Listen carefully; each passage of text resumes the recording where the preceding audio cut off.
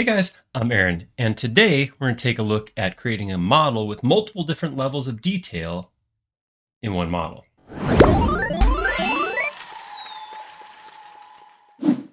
Model in a model, detail. Yeah, that all makes sense. So in a live stream we just did, you can check out, if you don't know, we do live streams here on YouTube also. You can check that video out.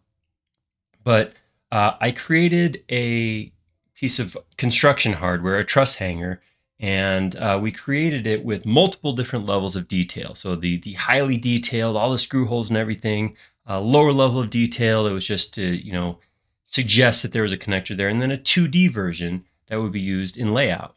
And we took all those different versions and put them into one component. So I wanted to hop in and just run through that last part, not the modeling part, but just how to create a component with all those, and then also how to take advantage of tags and scenes to make it easy to switch between those levels of detail. Let's check it out. Okay, so here are the three things I made. So right here, this is, like I said, the hero model. This has all the features, the bells, the whistles, all that stuff. So you can see there's a lot to this model. This is a great model. If I'm doing a framing detail or something like that to show how this is connected in and how my joist is going to sit in here or my truss is going to sit in here, this is awesome. This would be a great thing to have. But it's a lot of geometry for, I might have 60 of these in one run of the floor or something like that. So it's okay. It's good to have. It's, like I said, good for details, but there's a chance I'm not going to actually want all this detail in my model. That's where this stand-in comes in. So this is two-dimensional. It's just a couple surfaces. It's the same color gray that I used over here.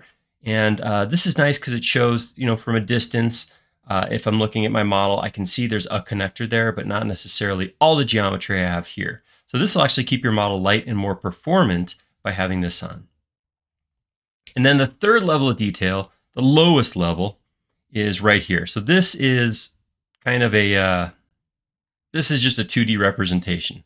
So the idea here is this is what I would turn on if I was in layout to show that there is a hanger here. Because no matter either of these in layout looking down, plan view from above, are just going to look like little tiny lines. And if you zoom out far enough, they're going to disappear into the lines of the members anyhow. So you're going to lose them completely. This one right here, though, this does make it so you can actually see the call out for a connector. So this is the first. So we got these geometry. Each of these is, if I bring up my entity info, see each of these is its own group. Okay, that's where we're starting from. So what I'm going to do is I'm going to start by creating 3 tags. So I'm going to call it, we'll just call it level 1. And then we'll create a level 2. Enter. And then we'll create another one called, you guys probably ought to crack this code, huh? Level 3. All right, so now I'm going to take each of these and assign them to one of those levels. So level 1 will be my base level, the simplest level. So I'm going to call this level 1.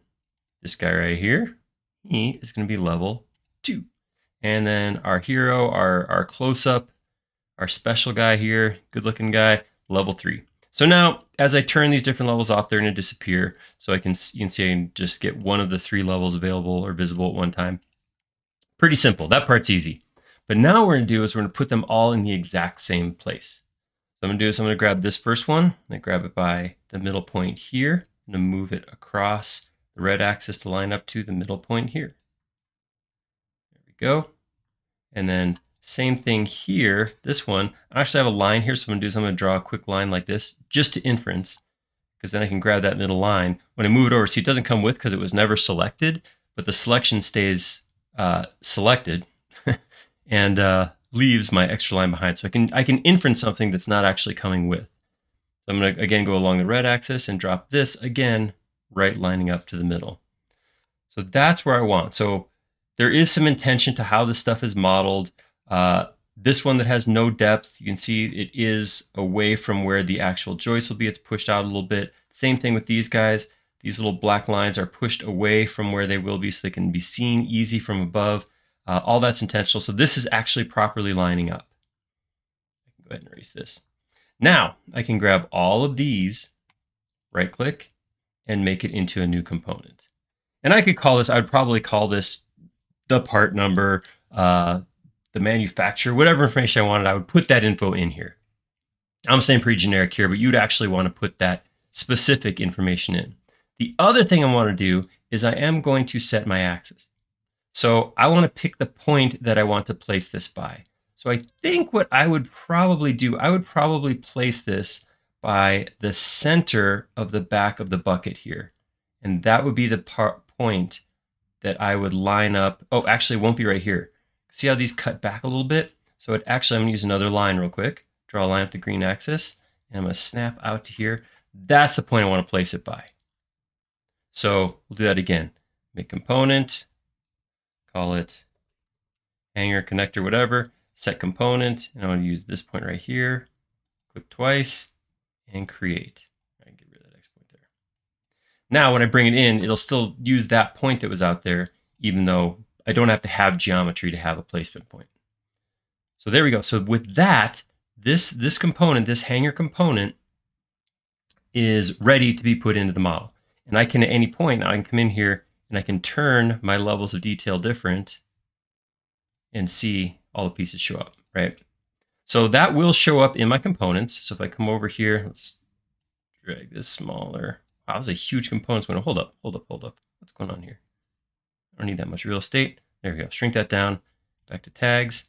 All right. So these are the things I have in here. I'm going to grab this one. And when I go to place it, that's actually the one I made initially that was wrong. When I go to place this one, there we go. See how that snap point is at the back right there? I should probably just get rid of this. That's just going to confuse me. We better delete that. Right now I'll grab this guy and I'm going to come over here. What I'm going to do is I'm going to swing underneath. I have these just joists and a header right here. So I'm going to just go to the midpoint right there and click to place it. Now, because I only have my level 3 turned on, I'm just seeing putting in that one piece. So all these other ones, because they're part of it, they show up automatically. Look down from above. Oh, perfect. So that's exactly what I want. So what I can do is I can grab this one then. Let's go ahead and I'm just going to do a move copy from here to here. And 1, 2, 3, 4, 4x. And then I put in a round of connectors. And then again, each of those connectors now has the ability to switch between levels of detail. So this level of detail, like I was saying before, this is what I would use for layout. So if I go into my camera, I turn parallel projection looking straight down, that's going to show, like, no matter how far back I pan, I'm always going to be able to see that little mark there. Super, super helpful if you're going to layout. Inside SketchUp, the other 2 levels of detail, of course, can help. If I have 100 of these things, then seeing that, just this reference, oh, there is a connector there. It doesn't really matter. I don't need the detail. Perfect. Keep my model light and snappy. And then, of course, like I said, level 3, this is where I'm going to come in with a detailed view showing, make sure you put these nails in, that kind of stuff. That's where I'm going to use something like that. Now, it's nice having the tags over here, but really it's not awesome to go, okay, I'm going to turn on this one and turn this off. Each time I got to do that, I got to do multiple clicks to make that happen. So what I can do if I want is I can come into scenes and I can create a new scene. I'm going to expand this down. The only thing I want to actually show is visible tags. With that turned on, I can hit plus, and that's going to be, call that one level 1. No, this is level 3.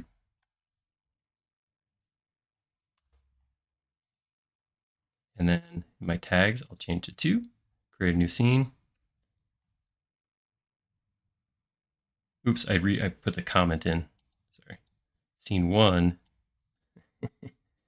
It is, these are the details that are important when you're creating your details. All right, and this will be level 2. Description. And then finally, let's turn on level 1 and create one more and call that level 1. So by creating a scene with only the visible tags checked, that's the only attribute that has been saved. So as I come up here, oops, how did I goof that one up? Level 3, I didn't hit enter.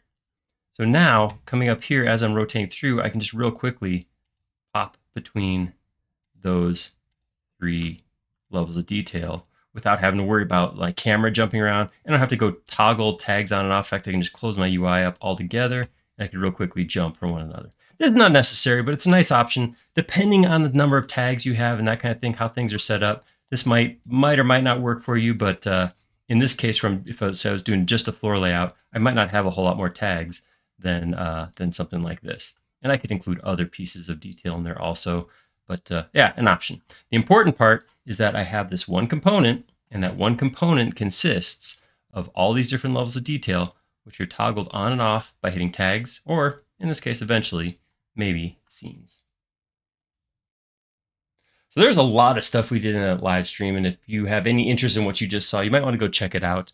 We record live streams most Fridays, and then we make them available on our YouTube channel too, so you can check that out. Was where we created the geometry and all that. But I thought that the creating the level of detail was something that was worth, having its own standalone piece, because the idea of having one component you drop in once and then being able to switch through what's actually shown in it, I think that's just a huge thing, like a huge feature to have in your model. And especially if it's a reusable component, I could save this component out and drop this into any model or make it part of my template, and then it's always available to just pull in. And I can view it at any level of detail without having to mess with anything. So kind of a cool option to have. That's it for today. If you like that video, click like down below. And if you haven't already, please do subscribe. You'll get notified of videos like this when they come out. And like I said, the live stream, you'll get notified about that too. Most importantly, leave us a comment down below. Do you use different levels of detail in SketchUp? Do you have a different trick that I didn't touch on? Is there something specific you think would make a good video and we would show, or something you want to learn? I like making these videos a lot. I like maybe more than showing something you want to see, which we learned from by the comments, which I tried to inject comment in there a little too early, but we're good. See you next time.